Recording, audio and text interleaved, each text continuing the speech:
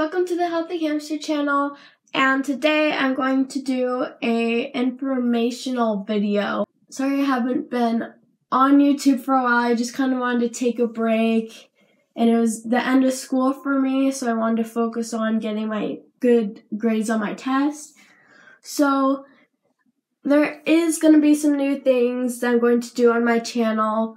For vlogs, I'm not going to do them every Friday because there's nothing too new. So instead, I am going to do Friday vlogs the last Friday of the month. So I'll have a lot more fun stuff that's going on.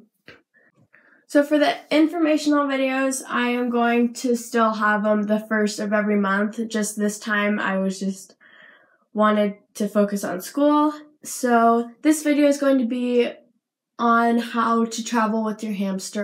So first, I recommend getting a travel cage. This was $20 on Amazon. And I think just having a smaller cage is easier if you are packing a lot of stuff in the car. And this comes with a food bowl, plastic one, a wheel, and a water bottle. The water bottle is kind of weird. I can show you.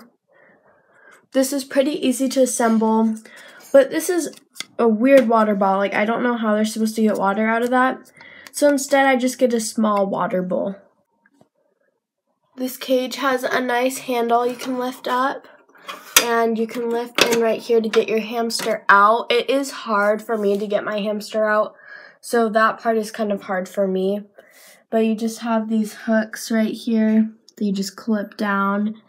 And it's pretty easy to put away in closets. The next item I would recommend is, of course, the food bowl because they need their food. I would just do not too much amounts because it might spill in the car. And yeah. I would also recommend having the chew toy for the hamster if they get bored. Just something fun for them to do. I would also recommend a hiding tube or toilet paper tube because with the hamster, it can get super scared in the car ride, and Smart doesn't get too scared in the car ride. She just kind of walks around mostly, but it's a nice way for them to hide and a good place for them to sleep. A wheel is also good when you're traveling with your hamster. I don't think it's a necessity to have, but it is nice for your hamster just to get used to the cage and know that it has a wheel like its other cage does. The next thing I recommend is this light up bulb that you put at the end of the cage. I think this is fun if you especially have a night car ride and you're pretty bored. You can put this on and you can see your hamster because they are nocturnal, so they will be awake at night.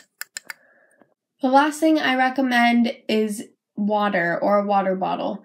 So when you're traveling with your hamster in the car, I recommend not having the water bottle filled because it will leak and the bedding will absorb and it won't be as absorbent for the hamster's use.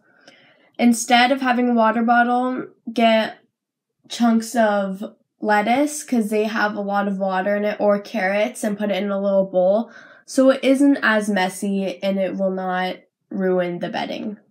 That is all I have for you guys today. Please like and subscribe. And if you have any ideas, please DM me on my Instagram. Bye!